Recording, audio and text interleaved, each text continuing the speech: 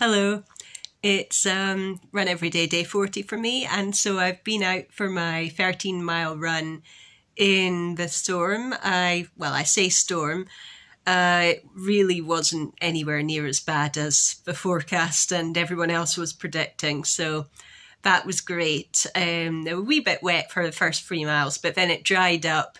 It really got quite sunny, and the winds were a bit stronger than usual, but I've been out in far worse, so I'm really glad that I went out and did that, and I didn't have to do 13 miles on a treadmill. I'm very happy about that.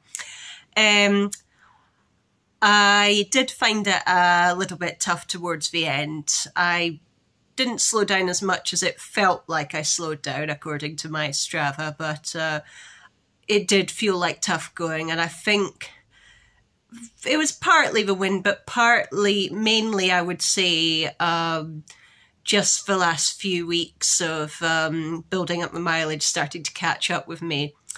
I've got a lower mileage week coming up the next few days, so I'll only be doing a 3-mile midweek run on Wednesday, as I mentioned before, and I'll be doing an 8-mile run next Sunday, which is quite a bit shorter than I have been doing. So that's going to be great.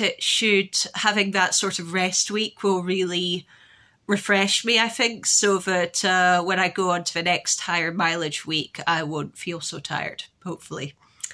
So back to the short recovery mile tomorrow.